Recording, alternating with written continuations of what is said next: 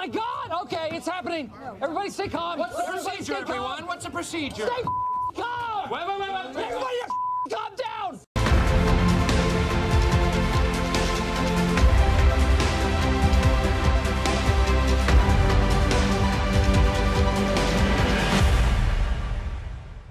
Hey guys, Ben here and welcome back to another video. Today we're going to be doing my episode 1 review of Supergirl season 5.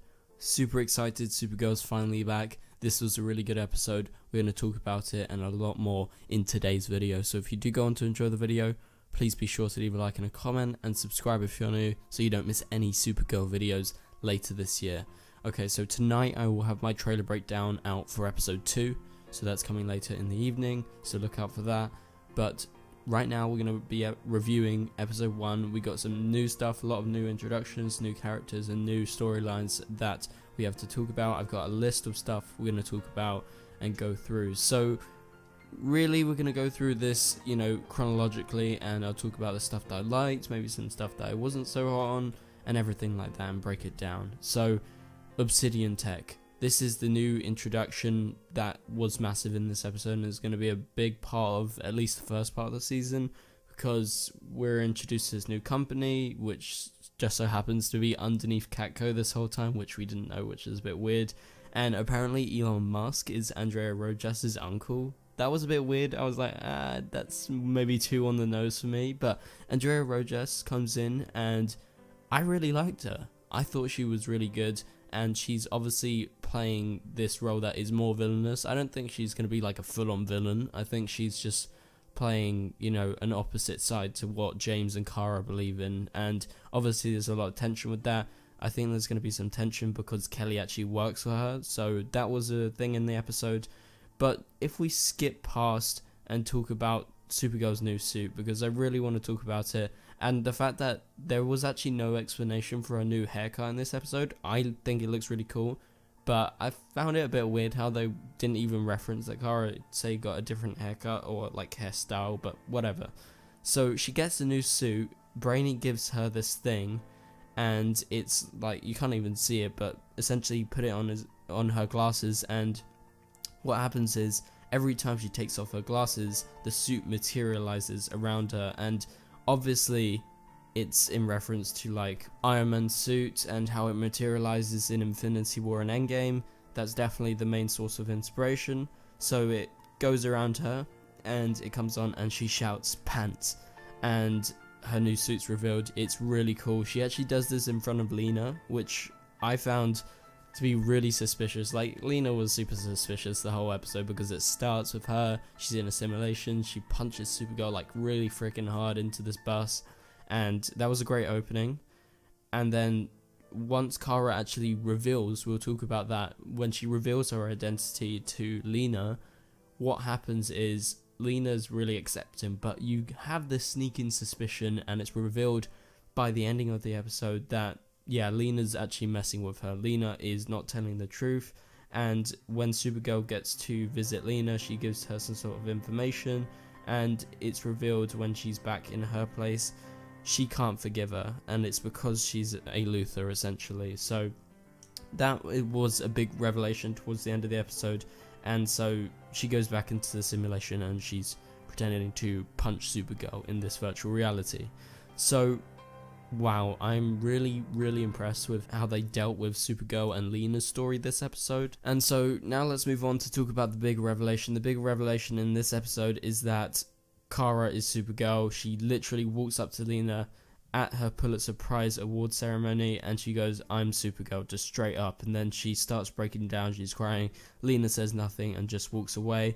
But the revelation I thought was done in a really like a really good way, and it presents Lena as, you know, kind of passive. You can see her emotions, but then, you know, later it's revealed, oh, she's thinking this way, but Kara thinks she's thinking another way. And so Lena actually presents Kara with the Pulitzer Prize, and so Kara gets that prize. Is really good. I love the fact that she got it, but I still have a weird problem with them actually giving it to her, because it just seems way too easy that she got it. Like, it's a massive deal, and I don't think they were making as big of a deal as it would be in real life.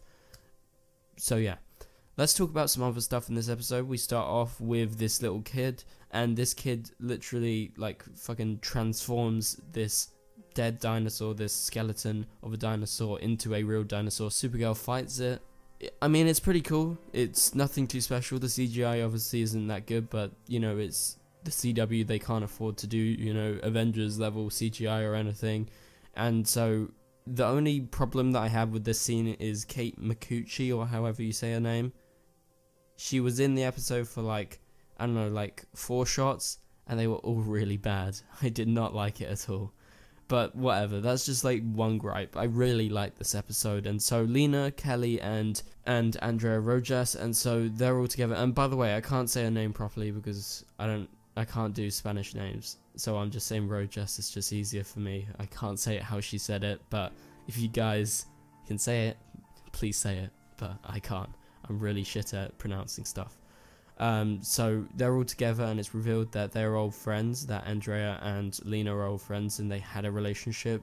Don't know if it was intimate or not. I would get the impression it was more sort of business wise, and you know, that they knew each other in the past. And so she reveals to her, yeah, I'm going to send you this information bang on 9, and I believe 9 is when the Pulitzer Prize was being given out, or maybe just before it. And so that was a big revelation towards the start. We sort of got the idea that maybe she would do that sometime in this episode. And so then we get all the stuff with Midnight against Supergirl. Midnight really was a tiny part of this episode. Like, I'm talking really small. Like, she popped up like twice and didn't do much. Like, her powers look cool and stuff like that. Like, there wasn't really much of a fight scene, to be honest, and the fight scene was like pretty good, but it wasn't anything too special. But it was cool that they incorporated the Phantom Zone. You know, Supergirl had to go up there to save Jean, and that was a cool scene. It looked very nice. And yeah, so Midnight, nothing too special, but pretty good for the limited amount of time she was in.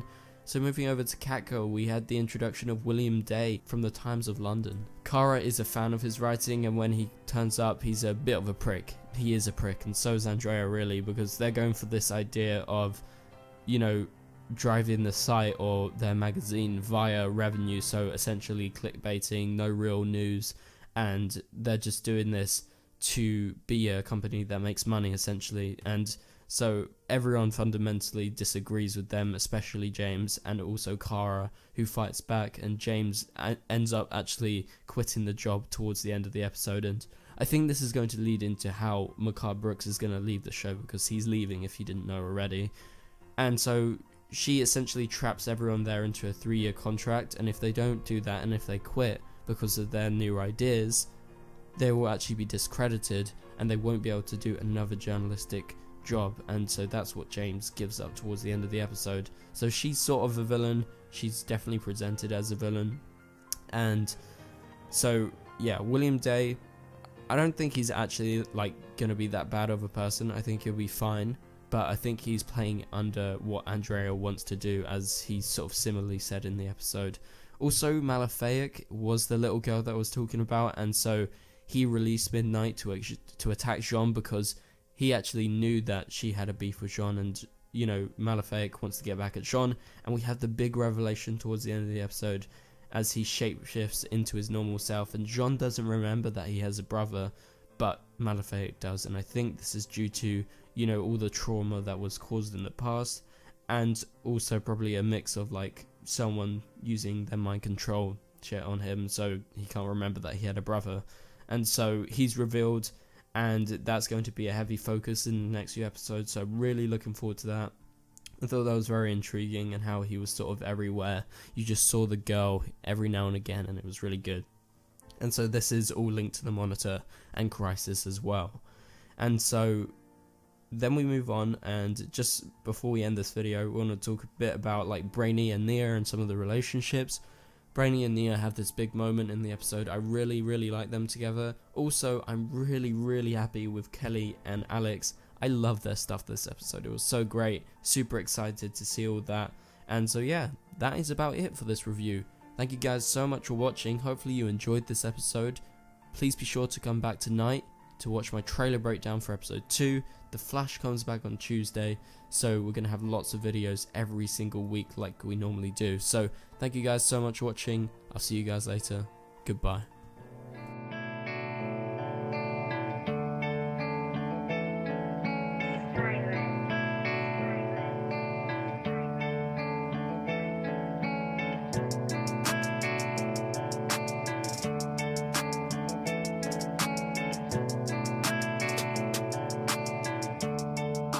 I see red.